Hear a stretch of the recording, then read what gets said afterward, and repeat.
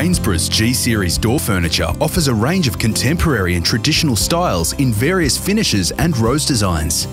In this video, we'll be showing you how to install a Gainsborough G2 Series internal passage lever. You'll require the following tools to complete your installation: tape measure, pencil, 3mm drill bit, 25mm spade bit, 54mm hole saw bit, drill, ruler, Phillips head screwdriver, chisels, and the provided Allen key. Step 1. Door preparation. For new installations, you'll need to prepare both the door and frame. To prepare the door, fold the installation template as marked and position the template on the face of the door at your desired height from the floor using masking tape.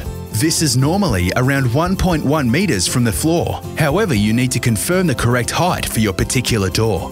This is because some doors have a hollow construction with one solid section known as a lock block where the lock should be installed. Make sure that the edge of the door is lined up with the dotted line on your template.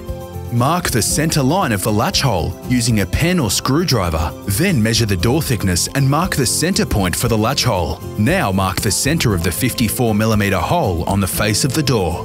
Remove the template and prepare to drill the holes. Drill your hole in the face of the door using the 54mm hole saw bit. To avoid splintering, you should drill from both sides of the door. Now, using the 25mm spade bit, drill your latch hole approximately 35mm deep.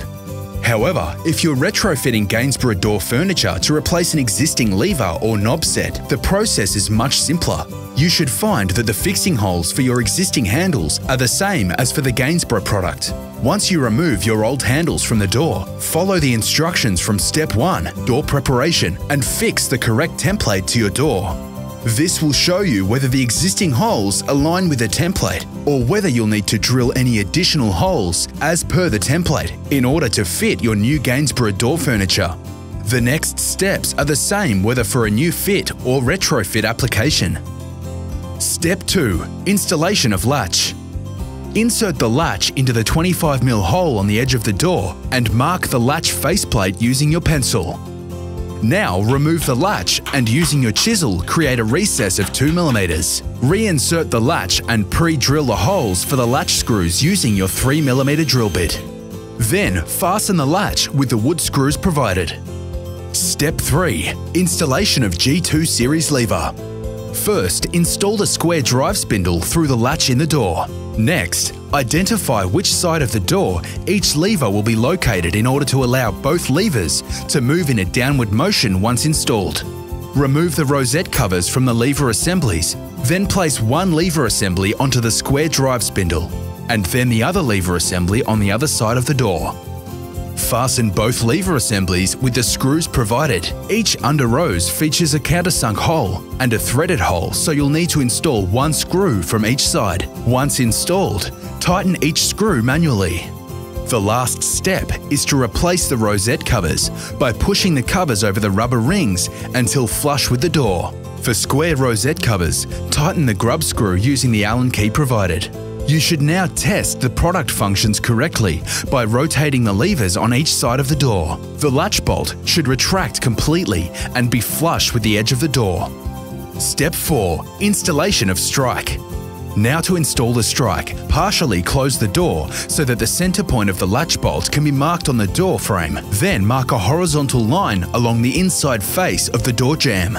From the doorstop along the horizontal line, mark a vertical line at half the door thickness. This marks the point to drill. Using your 25mm spade bit, drill a hole into the door jamb, approximately 13mm deep. Next, align the strike plate centrally and vertically over this hole and mark around the plate using your pencil. The next step is to chisel out a recess in the frame for the strike plate.